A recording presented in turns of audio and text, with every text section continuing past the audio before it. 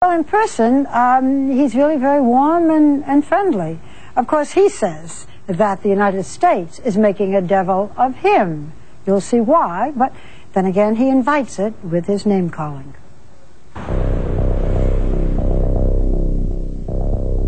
George W. Bush.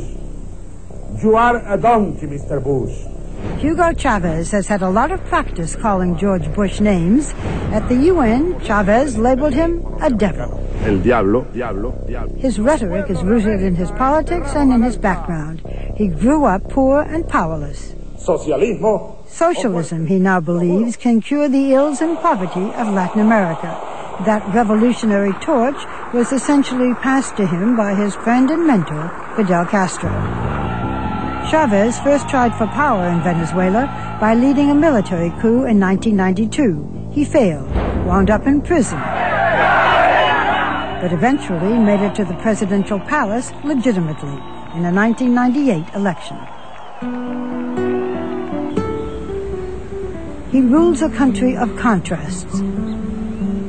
Venezuela has astonishing wealth and an abundance of oil, while almost half of its citizens live in poverty. The wealthy in Caracas hide behind high walls and barbed wire. They feel threatened, so much so that some of their children talk of leaving the country. So, do you think that Mr. Chavez is good for the poor, but bad for you? No, he's bad for everyone. With the policies that Chavez has taken, has become a little bit more radical, and maybe, in my opinion, in maybe a year or two, we'll have to all leave. Think you may have to leave? Yes. Chavez says private property is safe, but he's already nationalized some major corporations. He's also turned oil into a propaganda weapon in the U.S. You know, I had a lot of cold days in my apartment. Help is on the way. Heating oil at 40% off from our friends in Venezuela at Citgo. Venezuela's state-owned Citgo is making affordable fuel available to hundreds of thousands of low-income Americans. I thank Venezuela for what they do for the poor here. ¿Cómo están, muchachos? ¿Qué tal? Hola. Hugo Chavez is 52. Although most often dressed in his revolutionary red, he was statesmanlike in a navy blue suit when we met in the presidential palace. There was no shouting and little rhetoric, but that doesn't mean that he doesn't have strong opinions. Mr. President, on a scale of 1 to 10, 10 being the best, 1 being the worst, how would you rate President Bush's visit to Latin America? What number? 1. 1. 1 siendo generoso. 1 because I am generous, because it could be -5. As I talk with you, you are a very dignified man. But we have heard you call the President of the United States a devil, a donkey, a drunk, a liar, a coward, a murderer. What does all this name-calling accomplish? Sí, lo llamé diablo. Yes, I called him a devil in the United Nations. That's true. In another occasion, I said that he was a donkey just because I think that he is very ignorant about the things that are actually happening in Latin America and the world. If that is an excess on my side, I accept. And I might apologize. But who is causing more harm? Do I cause any harm because I call him a devil? He bombs people, villages, and he invades nations. Fortunately, he will not remain in office for long. Yo le ganaría a Bush. I would win an election campaign against Bush if I were an American, of course, if I were a U.S. citizen. If you went there now and ran, you could win the election, you think? Si yo fuese Hugo Chavez. If I were Hugo Chavez instead of Hugo Chavez, if I were a politician in the United States, I could win an election against Bush. La línea mía es la línea del humanismo. My line is humanism, respect for human rights. And I think that's what most U.S. citizens want. I'm positive that's what they want. George Bush does not struggle for this. He struggles and fights for other things. You have accused the U.S. government of trying to assassinate you. Está la CIA. It is the CIA and some right-wing people here in Venezuela who believe that the only way they can control the revolution's impact on Latin America is to assassinate me.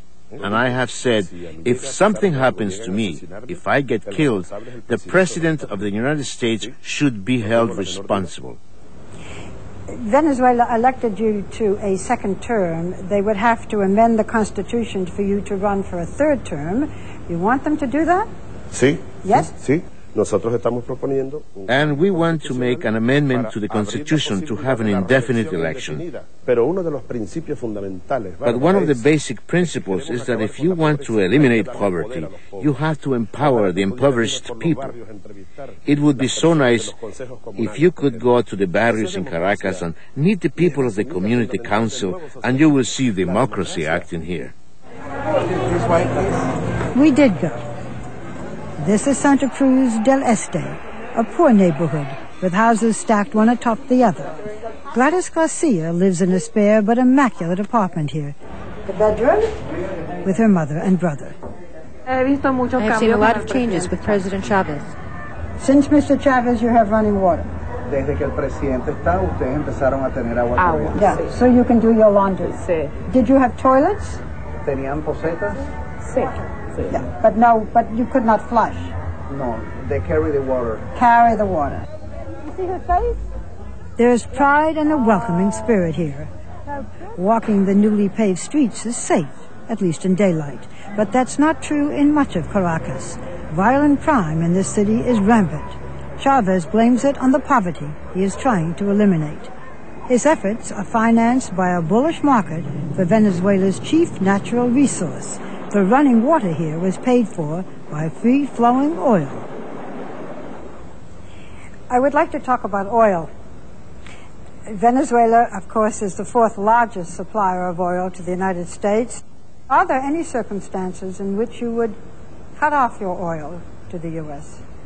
There is no intention to reduce or eliminate that supply. But we have said in case of any other aggression by the U.S. administration, we would cut this oil supply. But we expect this not to happen. I want to ask some questions about your life. Would you like some coffee first? I drink a lot of coffee, beyond any medical recommendation, more than 20 cups a day. But if I had to quit it, I would quit it, as well as I have quit so many intimate things. I've left my home. My kids, I see them every now and then. I left what is dearest to me, I had to abandon them. I do not regret it because my life is devoted to the poor of the earth. You are not married now. Do you want to marry, or are you married to the revolution? It is very hard to be married. I have been married twice. But I've got a heart here. I've also got blood running through my veins, You,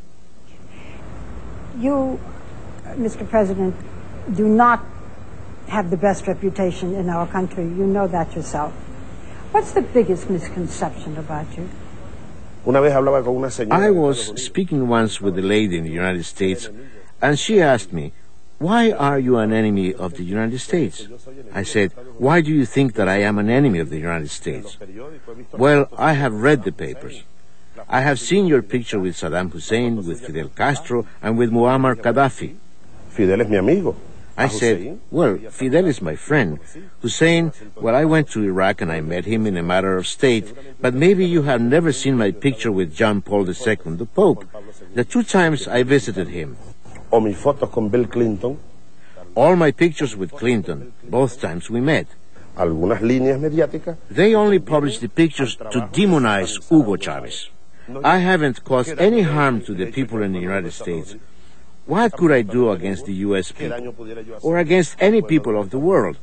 We just want to be friends, and we want to extend our helping hand. That's all." Mr. President, I know you speak a little English. Yes? A little bit?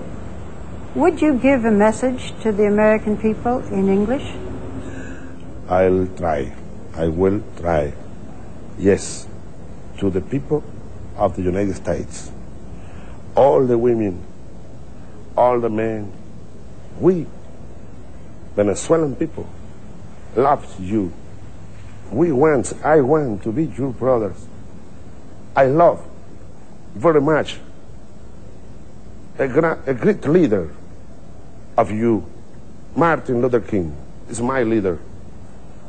You know, he said once, he said, I have a dream. His dream, Martin Luther King's dream, is your dream, is our dream, is my dream. Thank you very much.